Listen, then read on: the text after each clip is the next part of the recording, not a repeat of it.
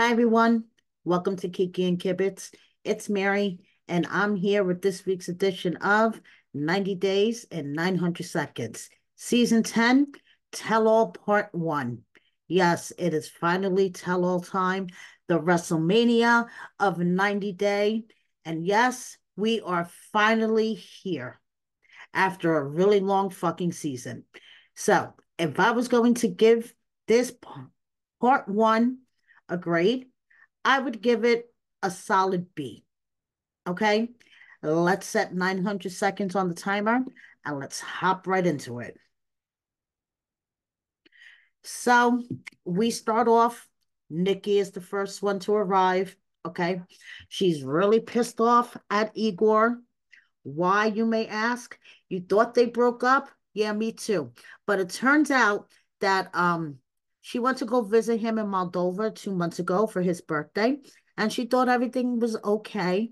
And she got a phone call the night before the tell-all, and basically Igor broke up with her again. Okay, and we're gonna get more into this, but she's telling the staff as she arrives, that she's not okay today, but she's gonna hang in there. And does my hair look cute? Now, next, Jasmine and Gino arrive, and Gino's like, when it comes to tell all time, things get really tense, and it always seems to be Jasmine versus me, or me versus Jasmine. But I'm ready to defend myself, so don't fuck with me. And when he said don't fuck with me, he had like this huge smile on his face, like a seventh grader. I'm sorry, a 7-year old who just cursed and didn't get caught by his parents. Okay. So now Ashley and Manuel and her sage enter the room. Ashley has dropped 101 pounds, and she decided that everybody needed a little bit of saging.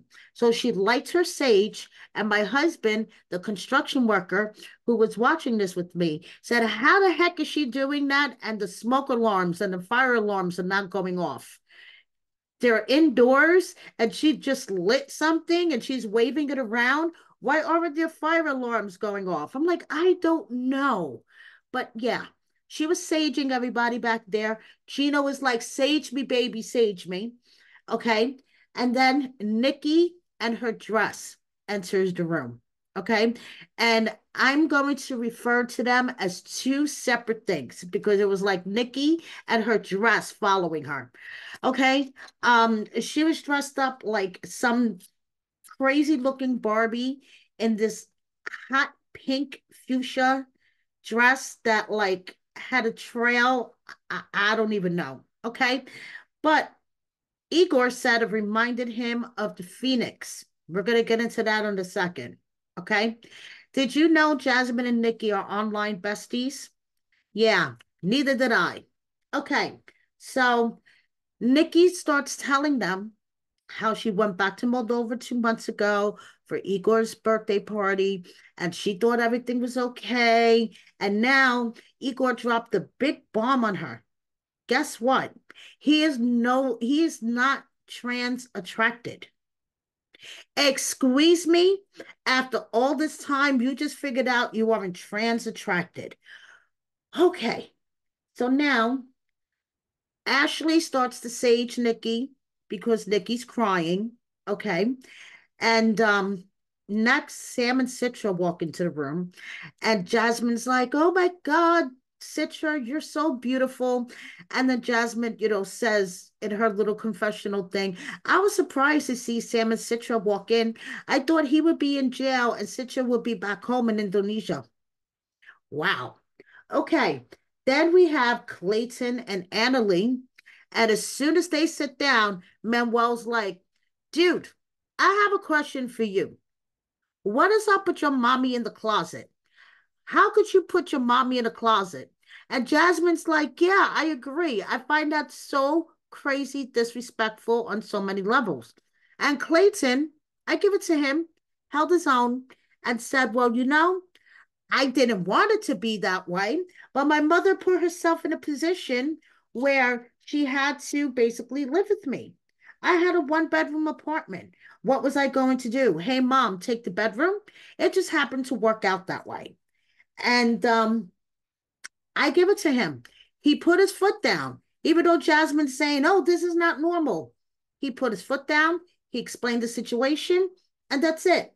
Now, Devin and Nick come in, and Devin, she has a glow up. She has dropped a significant amount of weight, and she was wearing red bottom shoes. Did you guys see that? Okay, she was wearing red bottoms. And Devin was just glad to be there and to have an opportunity to speak up for herself because she felt like on the show she was a little bit too quiet. And Nick is like, I'm happy to be here. I'm just not going to take any shit from losers. If any losers try to talk shit at me, I'm not going to deal with it. And I'm like, wow, Nick, you're kind of sassy. So Jasmine's like, oh, look, we're all one big happy family. And let's go on stage and tear each other apart. So Sean comes out. Everyone's like, hi, Sean. And then she starts the tell all, and she starts off with saying hi to everybody. And she's like, hi, Sophie and Rob. Sophie, I love the new hair color. Why did you decide to change your hair? And she's like, a change was needed, and blah, blah, blah. Hi, Nikki. Hi, Justin. Nikki, I love your dress. Why don't you model it for us? So Nikki gets up, does a couple of twirls, and Igor is like, oh, you are so beautiful. You remind me of the Phoenix. And then this is where Ashley and Jasmine decide to call him out. Okay. And they're like, dude, stop playing mind games with her. Okay. Just last night, you were trying to break up with her, and Nikki was crying backstage even before we started. And Sean is like, really?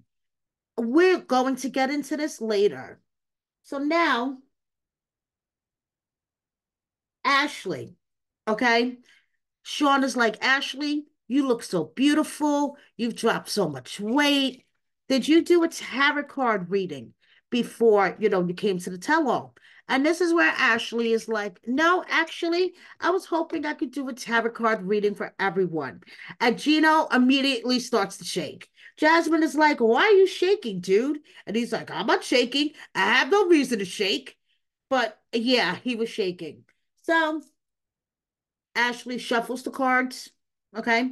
If I had a deck of cards in my house, I would be shuffling a deck of cards for you guys. But unfortunately, I have no cards in my house. I don't even have Uno cards. Okay.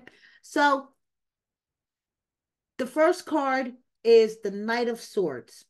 Whatever is being done in the dark will come out quickly.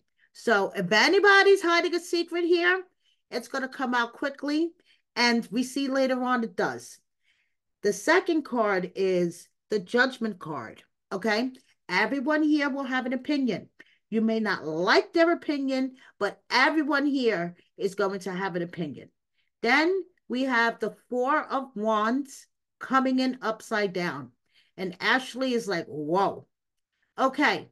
This last card means some people are going to leave here unsettled. Okay. Whether it's, because of their relationship or just unsettled because they didn't like the opinions of others. But there are people that are going to leave here unsettled. And I'm like, whoa. Okay. Anyway, so Clayton and Annalie, they have moved to Oklahoma. And guess what? Mom has moved with them. Hi, Jasmine and Gino. Jasmine, how have you been adjusting? Being a Michigan girl, Sean says. I know it's really, really cold in Michigan. And Jasmine's like, I'm not adjusting. I'm just trying to survive one day at a time. Okay. Devin and Nick are still in love. And Nick is like, it's been okay living with Devin's parents. I've been a good boy. Okay. Sam and his horny self got Citra pregnant. She is 12 weeks pregnant. And Citra's like, I know it happened fast. He has strong swimmers. I think it's because his pipe is backed up for too long. So now let's get into the meat. We're starting off with Rob and Sophie. And guess what? They moved to Texas right after they got married, and their place actually has an inside bathroom. So, yay for Rob. So now Sean asked the rest of the cast if not having a bathroom inside, could this be a deal breaker for you? Okay.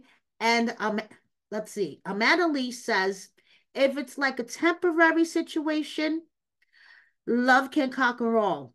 And Clayton's all like, oh, Justin's like, look, at least on the bright side, you're not shitting where you eat, basically. Okay. You get to take the crap out of the house. It won't smell up the house.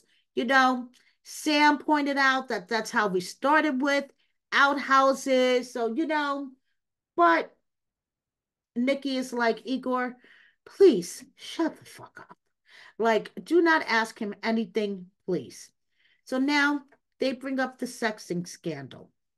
And he claims the worst thing that he responded back to these random videos that he received from random women that he doesn't even know their names or nothing like that.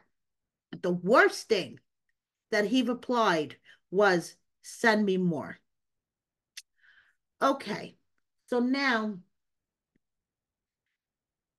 Igor, okay, this is where Igor speaks up again. He inserts his opinion, okay, that getting these random videos is just like a video game. It's just like putting on VR glasses and it's just a game. He has no intention on hooking up with any of these women, Sophie. So technically it's not cheating. And Nikki is really like, Igor, shut the fuck up, please. Who invited you here? Okay. So now let's bring in Claire. And I just want to say that these two, Rob and Sophie, have no chemistry. They don't even look like they like each other. The way that they're sitting together on the couch, I'm like, whoa, do you guys even fucking like each other? Are you guys even having sex? Because I don't see any chemistry between them. So now we bring out mom, and that's it. Rob gets triggered by Claire. And I think Claire gets triggered by Rob. And the two of them bring out the worst in each other. Okay. So now Claire is like, I basically thinks he's a knob because he had all this time to find another place that wasn't in the hood or at least clean up the place that he was in. He didn't even clean up the place that he was in. And my sweet darling princess was moving into the shithole. Okay. And secondly, who the hell think paid your rent while you guys lived in Mexico, Rob? You had plenty of time to get all your shit together. And Rob just explodes. Okay. He is basically like, you know something? I know that Sophie is always going to choose her mom over me. So basically, he's like, you pot calling the kettle black, Claire. Okay. Talk about somebody trying to yell at me about not being responsible and not having a job and bringing all these men home. Pot calling the kettle black, Claire. And I didn't like Rob's energy towards his mother-in-law, but I didn't like her energy towards him either. I guess she wants to protect her daughter, but her daughter already married him. So she might as well accept him and be kinder to him and stop calling him a knob. Even though she may think he's a knob, stop calling it to his face. I mean, that's a lot fucked up. Okay. So, um, yeah. Rob's big thing, okay, is that he doesn't get acknowledgement from Sophie. That all the things that he did do, how he stepped up and got them an apartment in Texas, and how he's doing all these things and did all these things, he got her over here. She doesn't appreciate it. And this is where Jasmine puts her 2 cents in. And Jasmine is like, I hate that idea that the Americans have when they bring over a foreigner that we're supposed to be in a state of eternal like gratitude, and Rob is like, no, I'm not asking for her eternal gratitude. Just basically like, Rob, you did a good job. I love you. Like something. And Sophie's like, well, you don't show me that you love me. Like I get that, you did a lot and you got us a new apartment and whatever, but you still need to take me out on dates. You still need to like make me feel like I'm special. So basically, everyone was attacking Claire. Okay, I'm gonna call it what I think it was. Okay, because they were all like, Claire, you need to mind your business and not get involved and whatever. And I'm just like, Claire is never going to mind her business when it comes to her little girl Sophie. She is never going to mind her business, and she's always going to have that one eye on Rob. Like Ashley's mom, and we're going to get into them in a second. Ashley's mom always said that she's going to have that one eye open on Manuel. So I don't think any of them should have tried to tell Claire that she should, step back. Now it's lunchtime. And Rob's annoyed. Okay. Rob's like, she's never going to choose me over her mom. He feels like he's standing on a pedestal alone, and Sophie is never going to choose his side. And, this is bullshit. This is bullshit. Okay. And Rob is like annoyed. And Sophie is sitting in there saying that, basically the same thing. That she understands that she should have Rob's side, but she's not going to. Okay. No matter what she says, she's always going to choose her mom over Rob. And I like the thing that Devin said.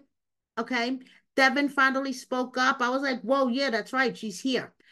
Devin said that in public, you should be the biggest advocate for your husband. Even if you think he is wrong AF, you save that conversation for behind closed doors. And you know something? That is how my husband and I roll. Okay? He could think I'm being a psychotic bitch. I could think that he is wrong AF, but we will back up each other in public, but behind closed doors, we will have that conversation. So I totally agree with Devin. Okay? Now, Sophie says that all Rob does is tell these half truths to make her mad, to make her look bad. And I'm just like, you know something? These guys aren't even going to last a year. And did I mention they don't even look like they like each other?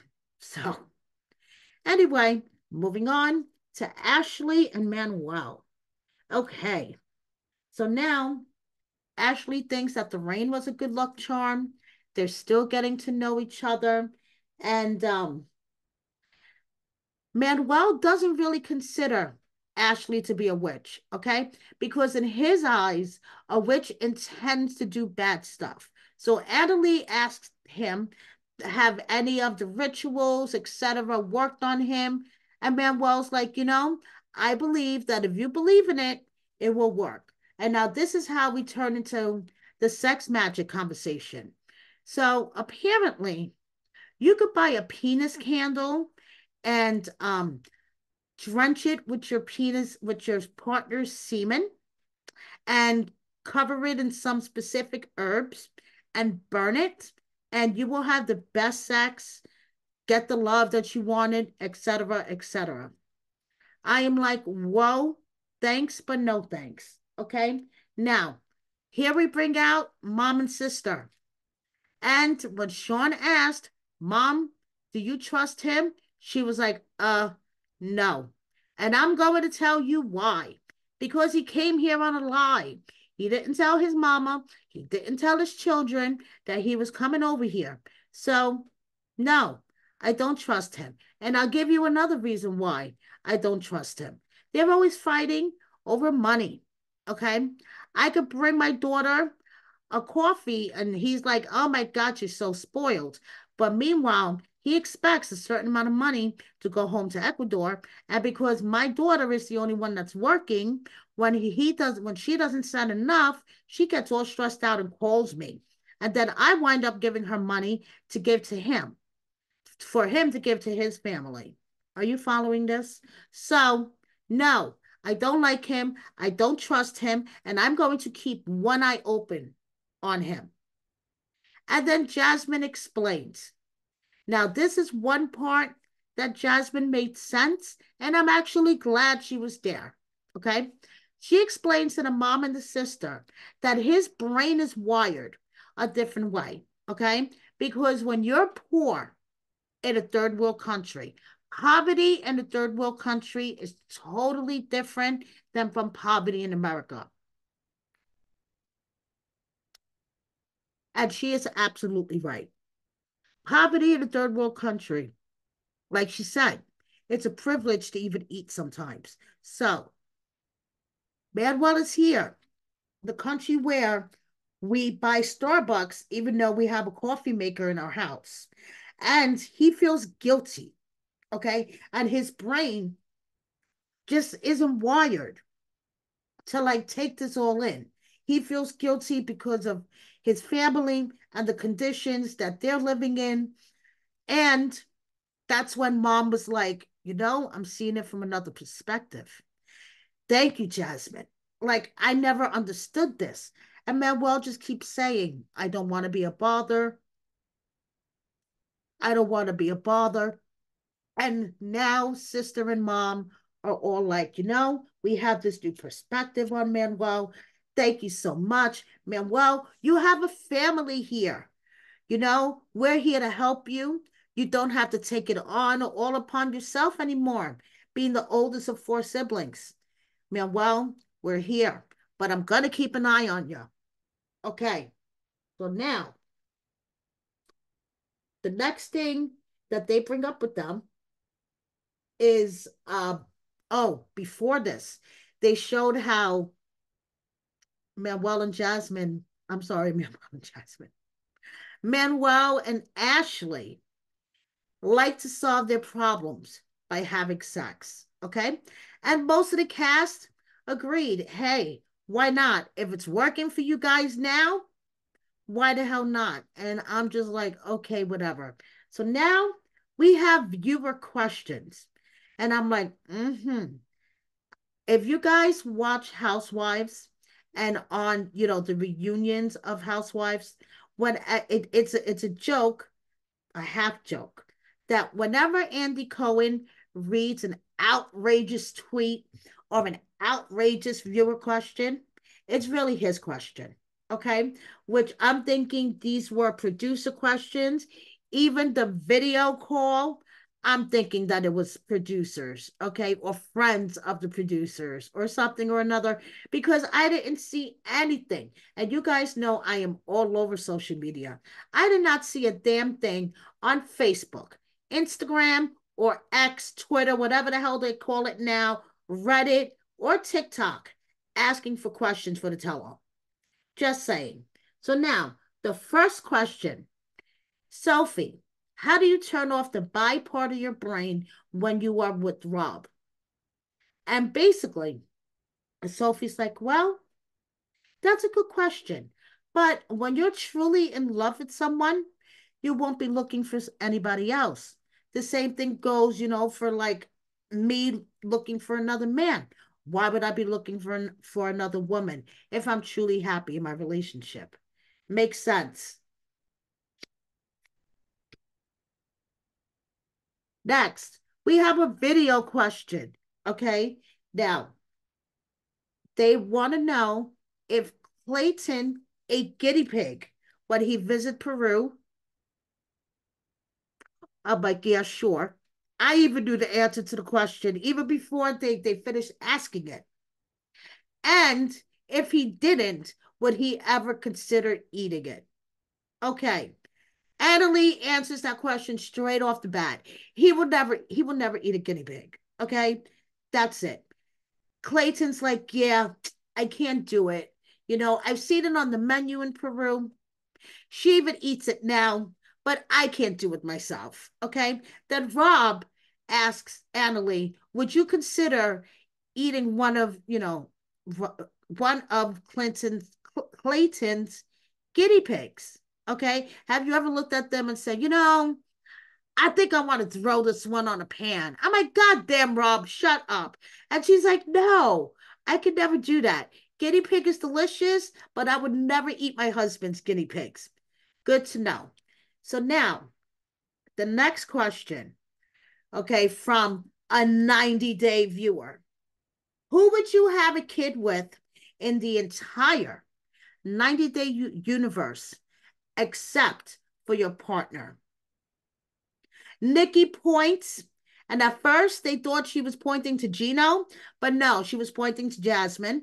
And Jasmine's like, hey, I've had girlfriends before. I would be totally willing to carry Nikki's baby and lick her kitty. And everyone's like, whoa. Okay. Gino and Rob would have a baby together. Okay. He was Rob's choice. Sophie's girl crush is Yara. And Igor would love to lay the pipe down on Jasmine to show her that Russians are really good at this. And Jasmine's like, no thanks. So now, speaking of Jasmine, we're moving on to the Gino and Jasmine section, which, of course, is filled with drama. Okay. So, first of all, they are a work in progress. And Jasmine is very grateful and thankful to Gino that he took his hat off for some of their wedding pictures. It meant so much to her.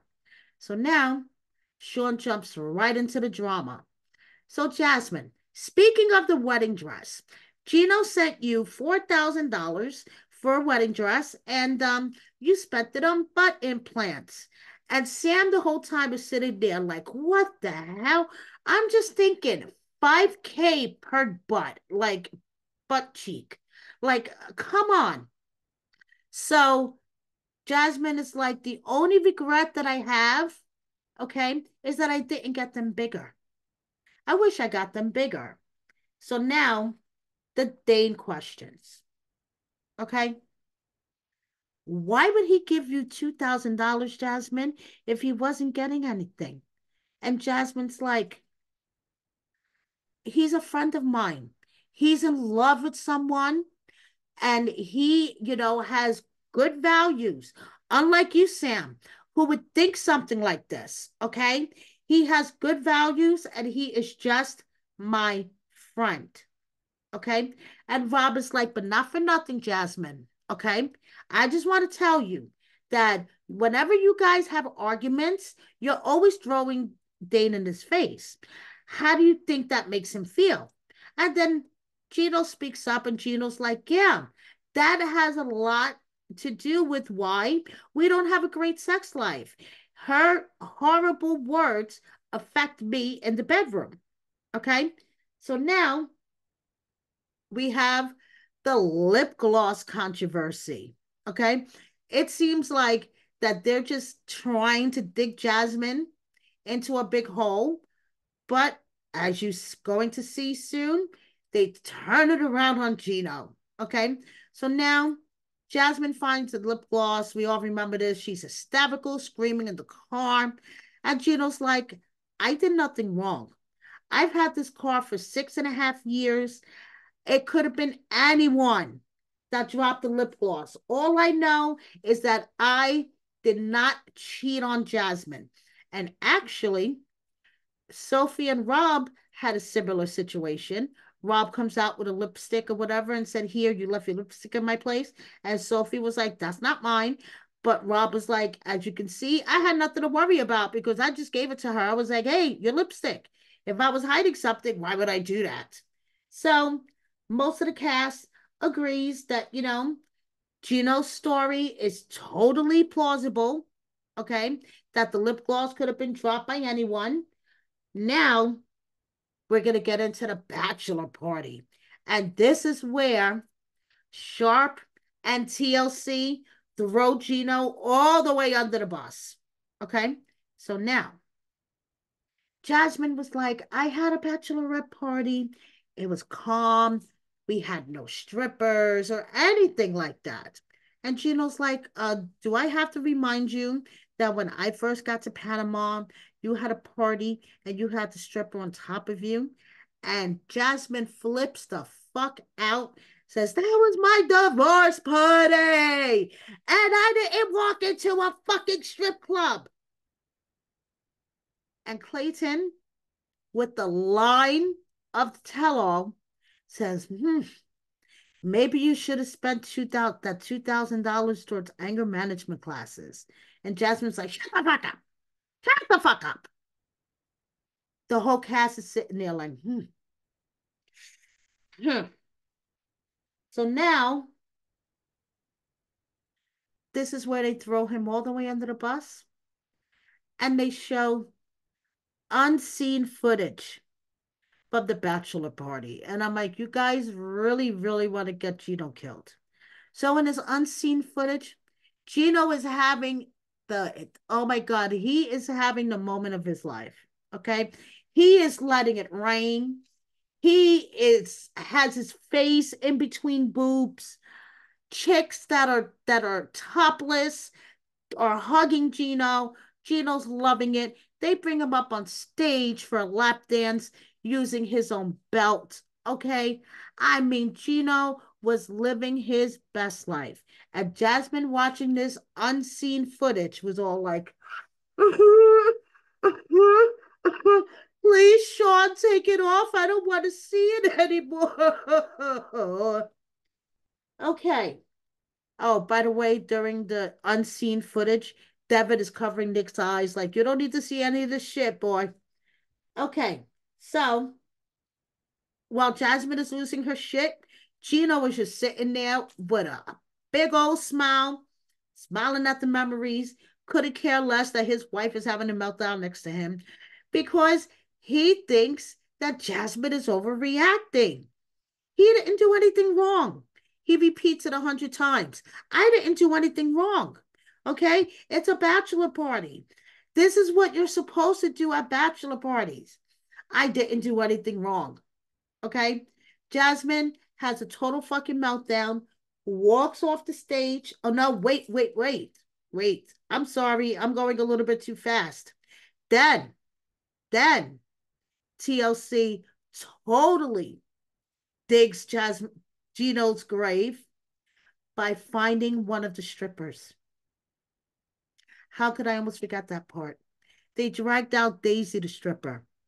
And yeah, Daisy was trying to cover for him. Daisy was like, oh, he was, he seemed kind of awkward. I just wanted to hang out with his family. That's not the Gino we saw in that unseen footage making it rain on the stripper's butt. But, he was awkward. And Jasmine is flipping the fuck out. Okay. She is like, she's like, those women were half naked and you were hugging them.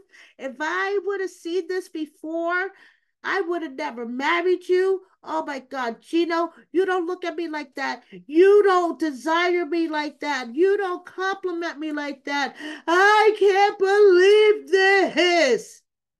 As Daisy the stripper is sitting there like, can I end this Zoom meeting now? I have like places to go, things to do. And Gino just keeps repeating, I didn't do anything wrong. It was a bachelor party. I didn't do anything wrong. And Jasmine storms off the stage, and then Nikki follows her, and Jasmine is sobbing in Nikki's arms, making sure her face is covered so we don't see that she doesn't have any tears. Nikki's rubbing her back, and this is how we end it. And let's see how we pick it up next week.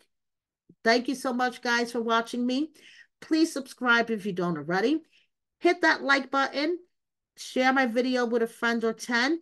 And please consider joining my membership. Thank you so much and see you next time.